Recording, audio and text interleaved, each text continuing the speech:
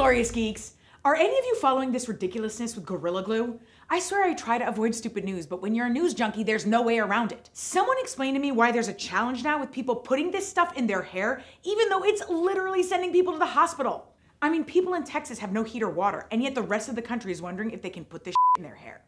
For those of you out there considering this, please don't do it. Okay, let's get to the important stuff, but before we start, please do me a favor and hit that subscribe button below and like this video.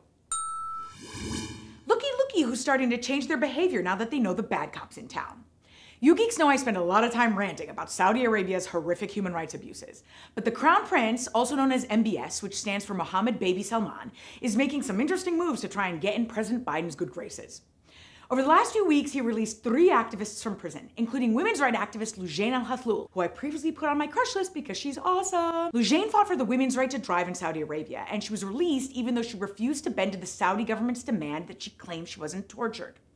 There are still many imprisoned activists in Saudi Arabia, including other women's rights activists. But still, could these be small steps in the right direction? The Crown Prince Baby also announced some judicial reforms in the last few weeks that basically should prevent judges from doing whatever they want, which is important because their ability to interpret the law has really hurt women in Saudi Arabia. Geeks, it's no coincidence this all happened since Inauguration Day. Repeat after me. What happens here in the United States matters a lot abroad. So it's no surprise that the Crown Prince Baby might be changing his ways now that he sees a different sheriff in town.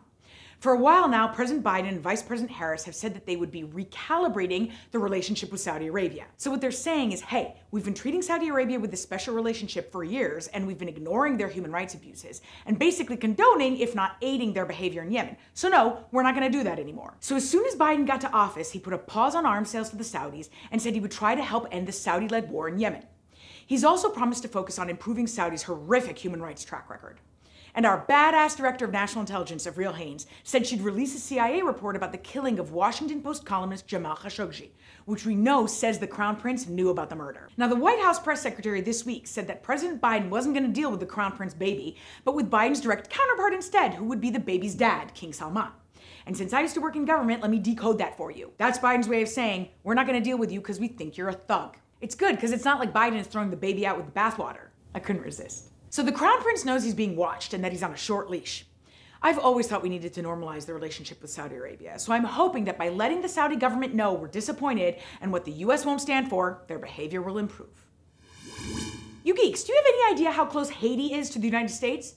It's 800 miles off the coast of Florida. Like I could swim that. I mean, I can't, but I'm sure Michael Phelps could. And yet the news here is barely covering what's going on there. I asked you all if you had any idea, and 83% of you said no. Thousands have been protesting across Haiti calling for their president to leave office, and many of these protesters clashed with the police. So let me break down for you what's going on and why it matters. Presidents in Haiti serve 5-year terms, and this guy was elected 5 years ago, but the elections were disputed, the results canceled, and to make a long story short, he ended up taking office a year later than expected. So he claims he's got another year left, and the US and UN agree with that, but a lot of Haitians don't, and they say he should have stepped down on February 7th. So when February 7th hit, the president claimed there was an attempted coup and he arrested a bunch of people he claims were involved. So citizens have hit the streets. Now the reason this president is hated by many is because he's super corrupt, because crime in Haiti, things like kidnapping and gang violence have skyrocketed, and because dude doesn't know how to improve the economy there for a country where 60% of the people live in poverty. There are also claims of possible embezzlement from a program where Venezuela loaned Haiti oil, which then Haiti could sell to help fund social and economic programs there. Except somehow $2 billion has gone missing. Most importantly, he has a little whiff of dictator on him, or maybe a lot. Legislative elections there have been suspended for the past 2 years, so he's ruling by decree. And he's pursuing a constitutional referendum this year that people fear will expand his authorities and allow him to keep running for office. There are 2 reasons you should care about what happens in Haiti. First and foremost, because when countries that are near us face poverty, crime, or general turmoil, it can result in mass migration to the United States, which could cause a refugee crisis here. Second, if that happens, it's going to cost the United States even more, not just because of migrants, but because we'll likely end up paying to fix the whole place. So helping get at the root of these problems is important. I feel like this is one of those aha moments that never actually happens in Washington. Now, Biden criticized Trump for not doing enough to help Haiti. In fact, if you all remember, Trump called it a shithole country. And for now, Biden said he supports the president, assuming he arranges free and fair elections this year. That's fine. It could have been a stronger statement, but they're gonna have to keep a close eye on this dude because he isn't exactly known for upholding democracy. And if we appear like we don't really care about his authoritarian tendencies, then it could just make things worse. You guys won't believe this story. I have like real world rage over this. As you all probably remember, a mass explosion, one of the most powerful in history, happened in Beirut last summer thanks to nearly 3,000 tons of ammonium nitrate the incompetent government left sitting in a port. In a matter of seconds, over 200 people died and thousands were injured because of this blast, which also left hundreds of thousands of people homeless or displaced. A lot of these people were already financially struggling since the country's economy is in a horrific state. So now imagine you have no money and now you have no home. So Lebanese did what the Lebanese do, and they ran in there to help rebuild homes, provide food and medical aid. But not the Lebanese government. Rather than help these victims, they're now working to make a profit off of them by requiring people who receive donations to pay tax on them. Shut the world up. Aside from the fact that this is practically criminal, a move like that could prevent people from donating at all. This defies all logic. So I decided to do what I love to do when no one's paying attention to a pending disaster, and I've summarized the situation in Lebanon in rhyme. Lebanon is struggling. It's been so abysmal. The economy's in the shitter and the outlook is dismal. It started when the people protested en masse against a government that didn't know its head from its ass. The economy blew up and inflation's on the rise. People want their cash, but the government steals and it lies. While COVID cases keep going up and poverty, pollution, and famine won't stop. A mass explosion at the port took everything away. Thousands injured and 200 dead in one day. The government's so incompetent you want to tear out your hair. They're killing their people. It's just too much to bear. Hezbollah's a problem. They're the worst of the worst. They hold the country hostage. They care about Iran first. And corrupt leaders and warlords need to meet their fate. They are the leeches sucking on the state. Now they're taxing donations. What's that all about? They won't stop being criminals till they've cleaned people out.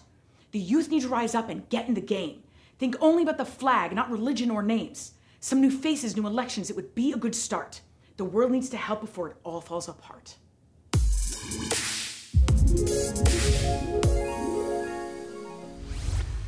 Geeks, I don't think we understand how many women abroad and in the United States are subjected to female genital mutilation and what it means that this horrific abuse takes place. Female genital mutilation, or FGM, is the partial or total cutting and injuring of the external female genitalia for non-medical reasons, and it's a violation of women's rights. Around 200 million women and girls around the world are FGM survivors. 200 million! And the CDC says that over 500,000 girls and women have either undergone this practice or at risk of it here in the United States. Let that sink in. Like some of them might be your friends and you have no idea. Well, one of them is my friend, Maryam Saifi. And after she bravely and publicly shared her story, she's been crushing it by working to end this abuse globally through policy and by shifting the culture and the way we talk about it. She also just published a pretty mind-blowing piece with the Council on Foreign Relations where she argues that while pushing survivors to speak out can help, the responsibility to bring an end to this torture cannot rest alone on their shoulders. So I brought Maryam on the show so she could explain why fighting to end FGM is so important and why you should care. She's a gender equality advocate, a fellow SIPA alum, and also a Foreign Service officer with the US State Department, but she spoke to me in her personal capacity. Hey Maryam, it is so great to see you. Thanks for joining the show. Thanks for having me. It's such an honor to be here. Oh, thank you. So listen, you are in this amazing fight to end this practice. Can you tell everybody why is this fight so important to end female genital mutilation and why should people care about it? So ending FGM is important because it affects 200 million women and girls, and all girls have the right to live, in safety, free of violence, and have the right to, be whole and have carefree childhoods. And so it's not just the ethically right thing to do, it's also economically smart. The World Health Organization estimates $1.4 billion lost as a result of FGM. So it's both the right and the smart thing to do. So it's an economic issue as well. It's an economic issue and it's a human rights issue with a hefty price tag. Amazing. And so do you sense that things are getting better? So for example, I saw that last year Sudan banned FGM and Egypt has tried to toughen laws. Do you sense that there's this cultural shift or is there a lot of work left to do? I think it's both. I think as more survivors start sharing their stories and breaking the culture of silence, you're starting to see communities shift in terms of the practice. In my own community, I was one of the first to share my own story as a survivor. And now I've seen a snowball effect of so many more speaking out, both survivors and allies and male, and particularly men, actually, brothers and fathers and husbands. So I think, we can't put all of the burden on survivors to tell their stories. It's a lot of work. It's triggering. It can be traumatizing. And it's also, it needs to be a whole of society approach. Many survivors face backlash. They face from within their communities, from within their own families. So we need everyone needs to be involved in the fight to end FGM. and that includes policymakers. I agree with you. Well, thank you, Miriam, for speaking out about this and for your bravery. And I'm really hopeful that the culture on this will change. Thank you. Thank you for having me.